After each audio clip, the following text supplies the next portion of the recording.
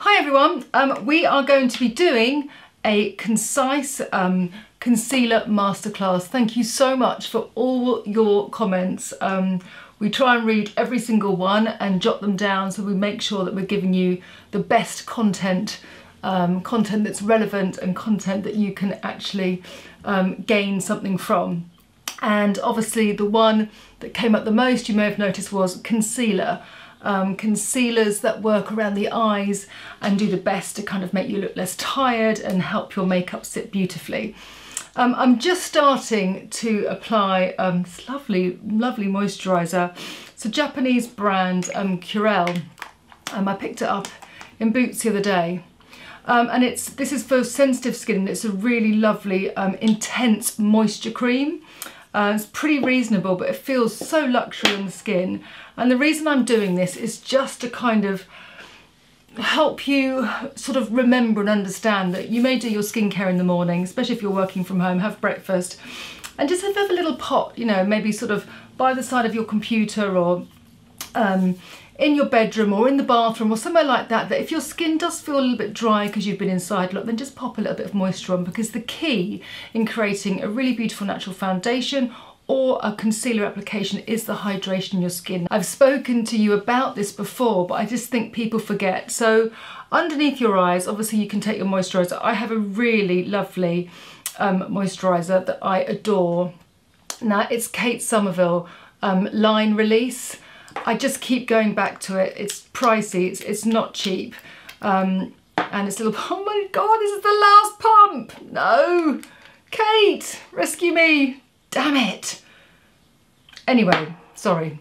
A little bit of what we have left, but the reason that I love this is that it lasts, the texture of hydration lasts under my eyes. Now, you might be the type of person who just thinks, God no, that's the last thing I want, more oil underneath my skin, especially on my lids. Your lids tend to produce a lot more oil.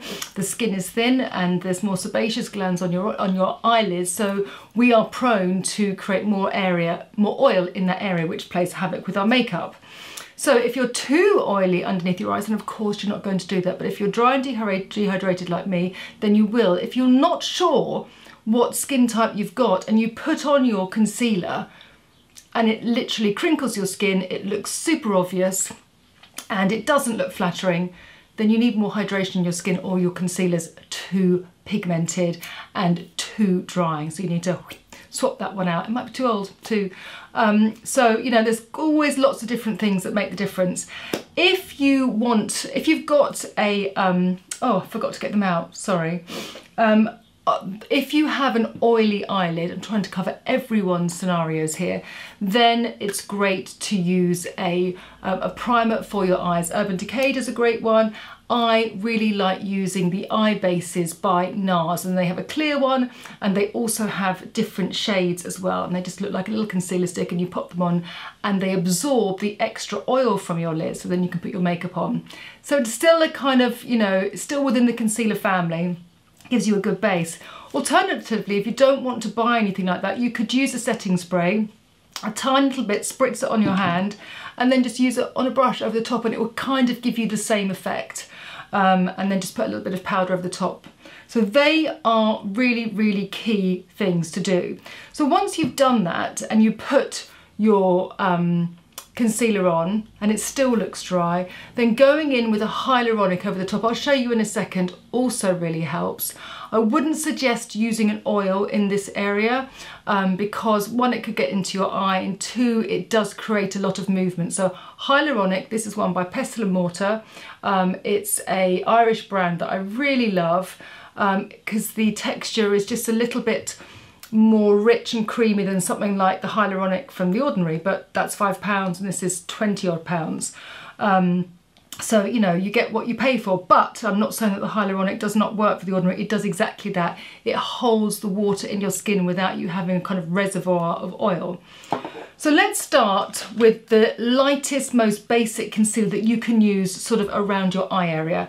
Now that would be a light reflecting concealer, and I've got two here. I've got one from Revolution and I've got one from Clinique. I've talked about the Clinique one before. Now what these products do is that they lift and add brightness to the darker areas of your eyes. Okay, so let's go in with the Clinique one. Just a little twisty pot, a lot of them have. And you just paint away the bluey grey area that you want to conceal. Now this type of formula works perfectly by itself. So you could pop that on, and please try and remember that little golden rule of, you know, doing something else for 10 seconds and then just taking a ring finger and just pushing it in, because we have the windscreen wiper action, which I learnt from doing the half face makeups. Gosh, I hope we can get back to those one day, where I watch everyone do their makeup and then kind of not criticise, critique, because we all kind of get used to doing things, and everyone would put their concealer on and do this, and it thins out the product. And what you want is a product to do what it says, and because this has got light reflecting particles, it bounces the light back off my face.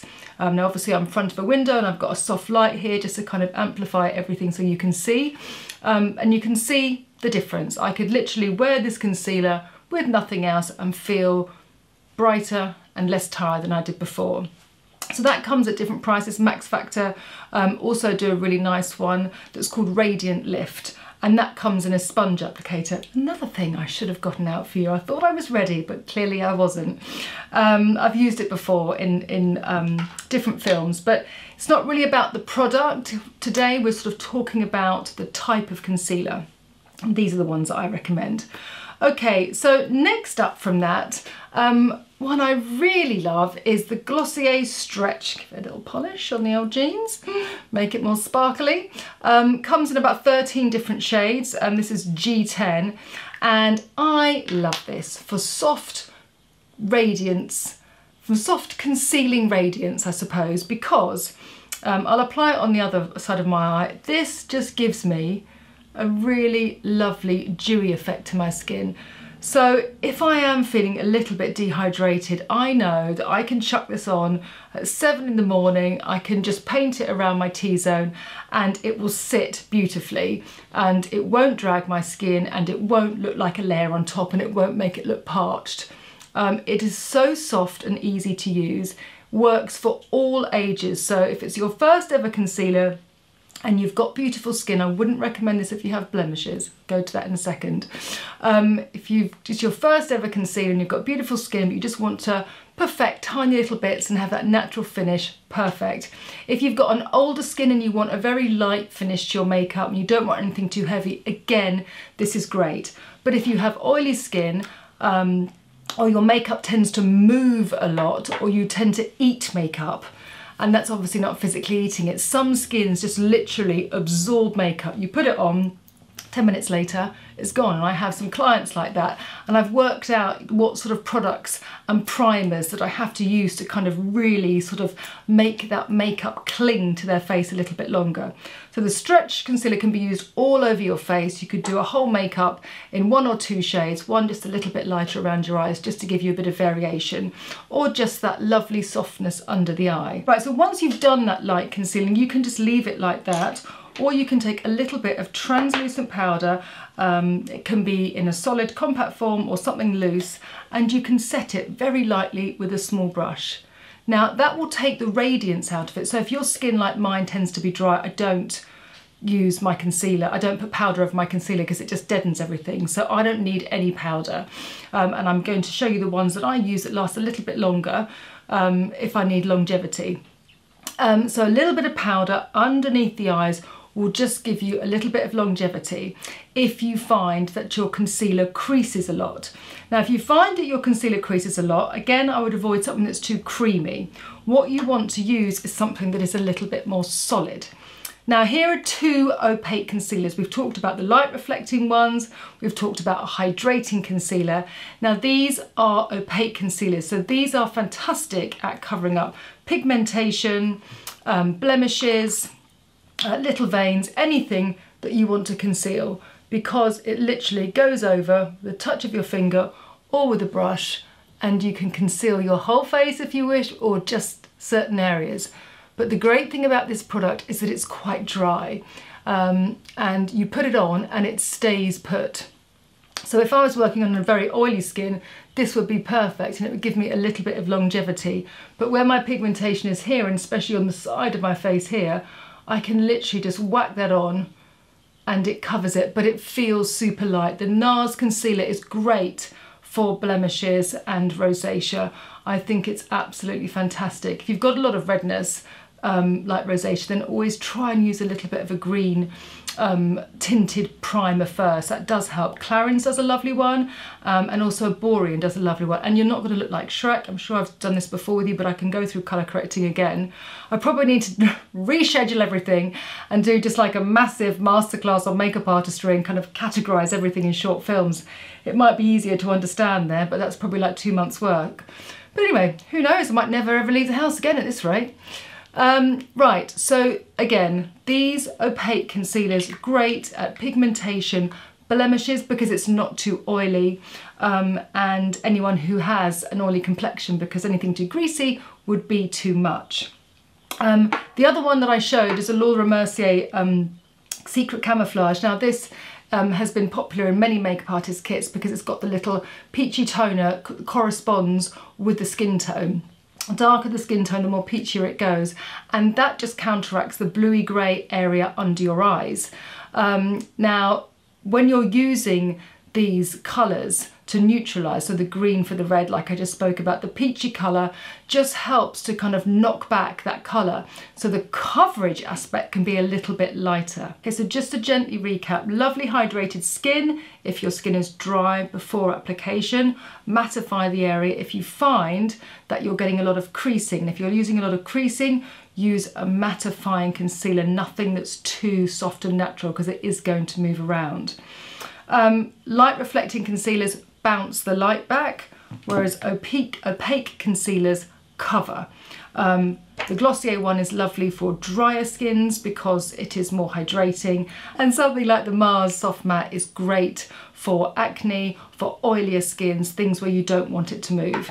And the Laura Mercier is great because you have the corresponding undertone as well to make sure that you can knock back any darker colours or redness or bluey grey areas under the eye. So that's a real bonus. This is slightly greasier than the NARS. So if you have an oily skin, I wouldn't use that so much. But if you have a totally drier skin, you might enjoy this. And then going back to The Ordinary, which I know I ended up doing a dedicated film because this is the one I was originally going to do. And again, you can use this in exactly the way that I showed you, and it works for everybody. So I think this guy really helps with anyone who asks me my foundation Caroline creases. So try and put this on an eye that is nice and soft, not too oily, and you will find that this will dry and stay in place. Please, if you are one of those people that have left a comment and said that, please let me know if this works, because it works for me at work. The more that I can thin out the concealer, not overload that area with product and mattify it, the better it lasts. Now, if your eyes have a lot of movement in them, and your lid is very small and your socket is very heavy, naturally, just with the movement of your eye, you will always get some sort of creasing. I mean, you know, beauty's hard work, isn't it? It's not that straightforward to put your makeup on in the morning and then by 7 o'clock you look the same, and we wouldn't want that to be the case anyway. Well, actually we would. That's a complete lie. How great. It's just not life, is it? It doesn't work like that. Yes, it's hard work to be glamorous and make the best of ourselves. Not even to be glamorous, you know, just to make the best of ourselves. You know, stop yourself looking tired and goodness knows what.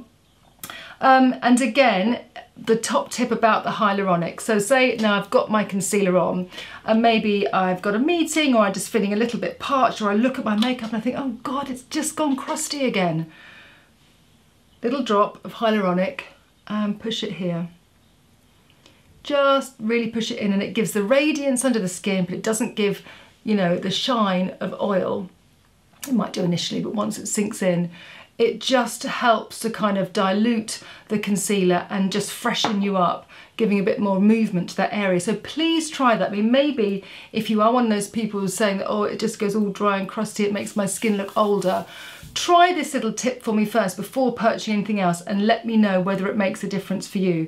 It's work in progress, isn't it? And I really wish that I had you all as a live audience and we could be taking questions left, right and centre, because then we could solve some of these beauty issues. Because the problem is we're all different, we all have different needs, we all have different skin tones, different skin colours, and it's just me talking, and I wish that I could just transform all of you and answer all your questions, but this for the moment is the best I can do.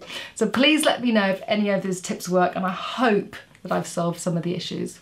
Bye for now.